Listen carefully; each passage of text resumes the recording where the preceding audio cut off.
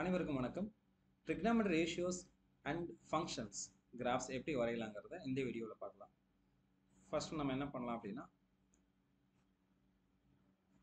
ஒரு point choose பண்ணலாம். Origin ஓன்னு எடுத்துக்கலாம். கேபிட்டல் ஓ 0,0. ஸோ ஃபர்ஸ்ட் பாயிண்ட் எடுத்தாச்சு.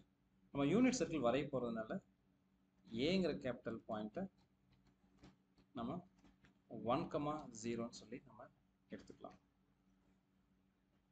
இப்போ இதில் கிராஃபிக்ஸில் பாருங்கள், ஓ ஏ இது ரெண்டு பாயிண்ட்ஸ் தெரியணும் அப்படின்னா இந்த பாயிண்ட்டையும்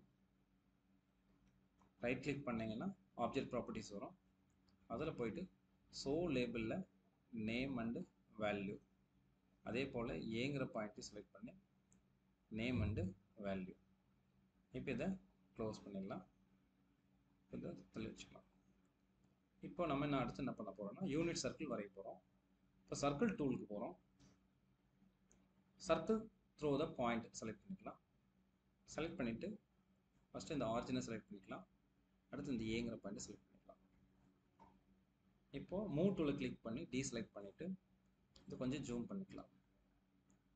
இப்போ அடுத்து என்ன பண்ண போகிறோம்னா, ஆங்கிள் வித் கிவன் சைஸ் கொடுக்கறதுக்கு முன்னாடி ட்ரிக்னாமெட்ரி ரேஷியோஸ் வந்து ரேடியன்ஸில் தான் நம்ம கொடுக்க போகிறோம். அதுக்கு என்ன பண்ணுறோன்னா, ஆப்ஷன்ஸில் போயிட்டு அட்வான்ஸ்டு கிளிக் பண்ணி அதில் போனோம்னா ஆங்கிள் யூனிட் ஃபஸ்ட்டு அதான் ஓப்பன் ஆகும். இதில் டிகிரிக்கு பதிலாக நம்ம என்ன பண்ணுறோம்னா ரேடியன்ஸை கிளிக் பண்ணிவிட்டு நம்ம என்ன பண்ணுறோம்னா க்ளோஸ் பண்ணிடுறோம்.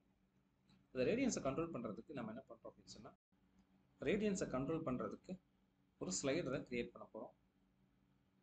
ஸ்லைடர் போய்ட்டு கிளிக் பண்ணிக்கலாம். ஸ்லைடர் இங்கே வச்சு கிளிக் பண்ணிவிட்டு ஏங்கிற நேமில் இன்க்ரிமெண்ட் மட்டும் 1ன்னு கொடுத்து ஓகே கொடுத்துடலாம். அடுத்து ஆங்கிள் வித் கிவன் சைஸ் அப்படிங்கிற டூல் நம்ம யூஸ் பண்ணுறோம். ஃபர்ஸ்ட் நம்ம என்ன பண்ணோம்னா ஏ ஓ கொடுத்த உடனே ஆங்கிள் கேட்கும். ஆங்கிள் நம்ம ஏற்கனவே ஏன்னு ஸ்லைடர் க்ரியேட் பண்ணிக்கிறோம், அந்த ஏ கொடுத்துட்றோம். ஓகே கொடுத்தோம்னா இந்த பாயிண்ட் க்ரியேட் ஆகிடும்.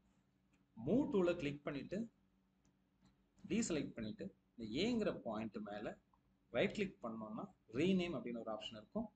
ரீநேமில் கேபிட்டல் பி அப்படின்னு சொல்லி நம்ம கொடுத்துட்டு ஓகே கொடுத்துருவோம். இப்போ இந்த ஸ்லைடரை மூவ் பண்ணி பாருங்கள், இந்த பிங்கிற பாயிண்ட் மூவ் ஆகிறத பார்க்கலாம். இது இன்னும் கிளியராக இருக்கிறதுக்கு என்ன பண்ணலாம்னா, ஒரு செக்மெண்ட்டை வரையலாம். லைன் டூல்ஸில் போய் செக்மெண்ட் எடுத்துட்டு ஸோ இந்த ஓவையும் பியையும் இணைச்சிடலாம். இப்போது ஸ்லைடரை நம்ம என்ன பண்ணலாம்னா அனிமேட் பண்ணி பார்க்கலாம்.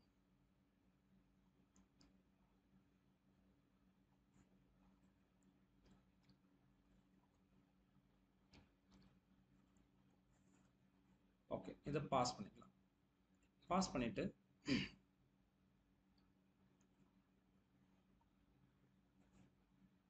இப்போ நான் என்ன பண்ணலாம் அப்படின்னு சொன்னால், இப்போது இந்த ஏங்கிற வேலையை நம்ம கண்ட்ரோல் பண்ணோம்.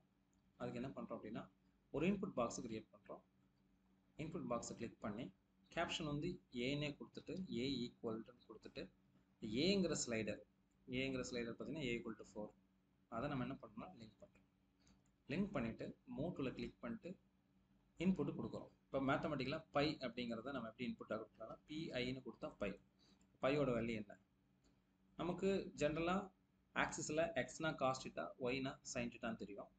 அப்போது இங்கே பையோட வேல்யூ இருக்கும்போது காஸோட வேல்யூ -1, சைனோட வேல்யூ 0. அதே போல் π/2 அப்படின்னு சொல்லும்போது காஸோட வேல்யூ 0, சைனோட வேல்யூ 1.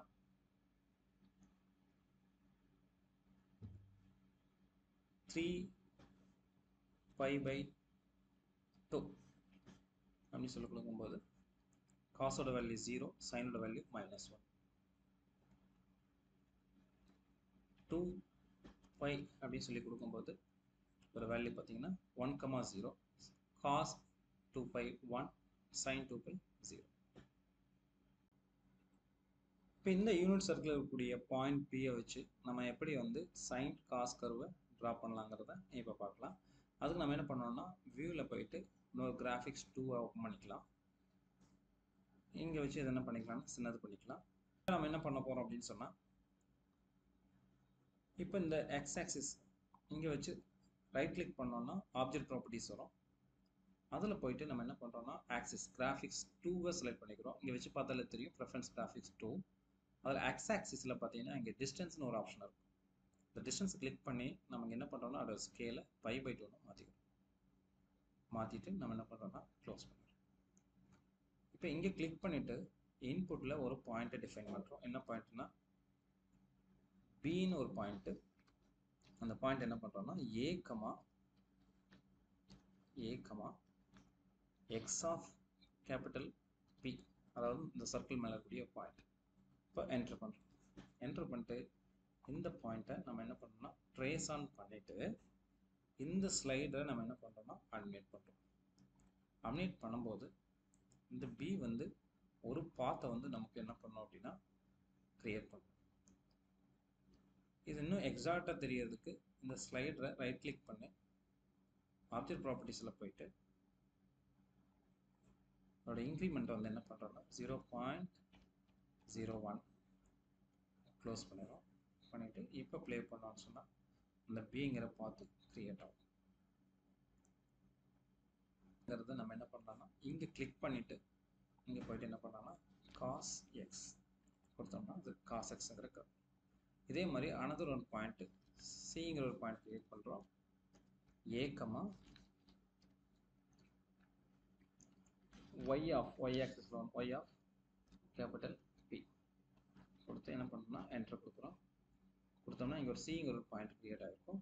ஸோ இங்கே பாஸ் பண்ணிவிட்டு இந்த சி என்ன பண்ணுறோன்னா கலர் சேஞ்ச் பண்ணிக்கலாம். ஒரு கலர் சேஞ்ச் பண்ணிவிட்டு ரைட் கிளிக் பண்ணி ட்ரேஸ் ஆன் பண்ணிக்கலாம். இப்போ ப்ளே பண்ணலாம்.